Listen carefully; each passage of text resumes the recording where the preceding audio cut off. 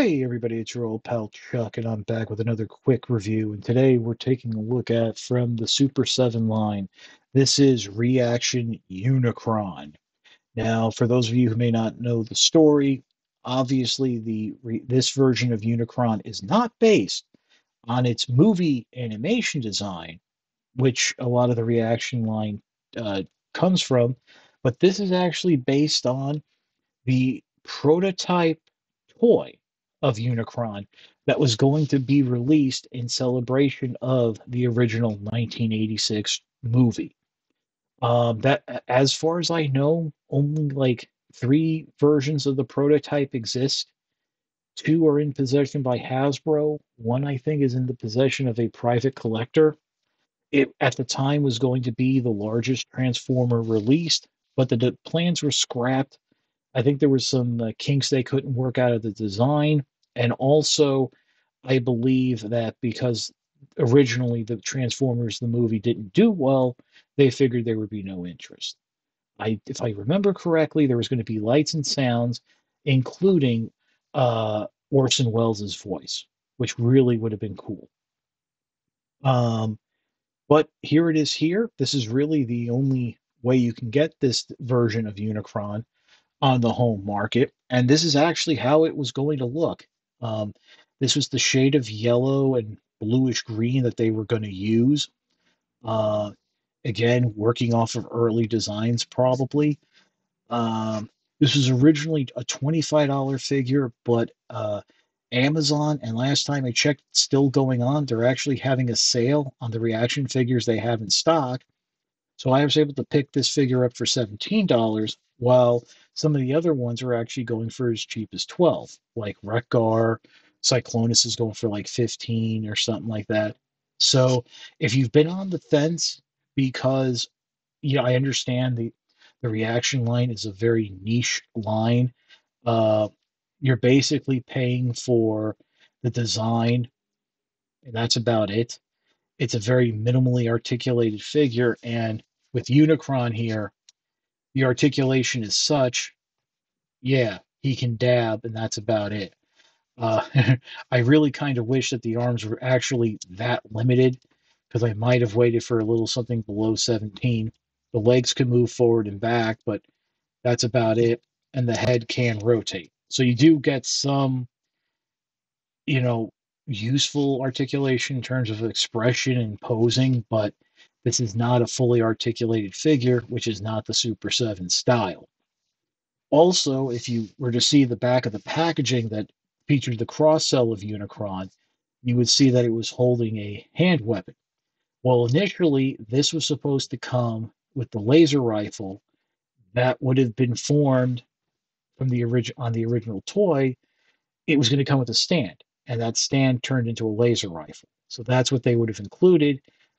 But because Super 7 is known to squeeze every penny, they decided to not include it.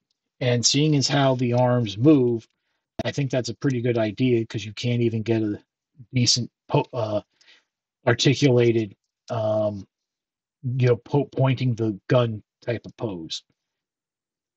In terms of the details, from what I've seen of that prototype, this is very accurate to the figure. And that is obviously with some cleaning up here on the legs.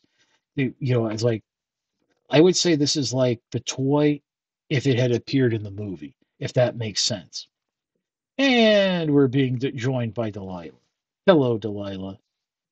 But and I should stress to you guys, if you really want, a few people online have not only shared photos of the prototype, somebody was brave enough to share a transformation schematic. Like they were able to transform one of the prototypes to show you how it goes, and it's actually quite interesting how it was going to work out. Um, there were no rings, or like the arms became the rings or something like that. So there was not, didn't have that like pointy cape and stuff. So, and keep in mind that there was also the negotiating of all the wires for the lights and sound. That was going to be something. So, it is cool. I mean, I was always going to want to get this just for the novelty and the history of finally having a home representation of that rare, that prototype, what could have been. Uh, let's not forget, this was the first prototype. There was a prototype for Unicron in Beast Wars the Second or Beast Wars Neo. That never happened. That was only going to be a Japanese thing. It wasn't until like the early 2000s in Armada that we finally got a Unicron toy. I mean, that was like 15 years or something. Um, so yeah, and let's also take a moment. We're 3 years away, almost two, from the 40th anniversary of Transformers the film, the Transformers the movie. So yeah, um, I mean, there's nothing really more I can say. I mean, obviously, most of you know what you're getting with these reaction figures. Uh, like I said, I think I would have been happier if I could have gotten this for 15 or less, especially now knowing how the arms move. But overall, I am happy to have it, and I might go back and try to snag some of the some more of those reaction figures. It looks like it's everything from the wave that was dedicated to Transformers the movie is on sale. So there's that. And that's really at Amazon.com. I haven't seen Transformers reaction figures at Ollie's or Ross when people are doing their shopping videos. I've seen the G.I. Joe. I've seen the ones for like the other lines like Teenage Mutant Ninja Turtles. Maybe they'll show up, but from what I understand right now, Ollie's, Ross, all those closeout stores have gotten their stock of toys for the holiday season. So what's ever there now, that's it. So if you're not seeing them now, you probably won't see them until next year if they're getting them at all. So yeah, hopefully I've helped you make a little bit of decision if you were on the fence about this. I mean, really, the way you're seeing the figure right now, that's how it's going to be displayed. If I don't put it back in the packaging just to, keep it free from dust. But that's the best pose you're going to do. Maybe something like this, like here. You know, Unicron's pulling up on the side of you and being like, "What's up?" The other thing is, and my mom told me I was wrong, but this kind of reminds me the face of how my dad looked in the mid '80s. Like he kind of had like a mullet thing going on. His mid '80s dad.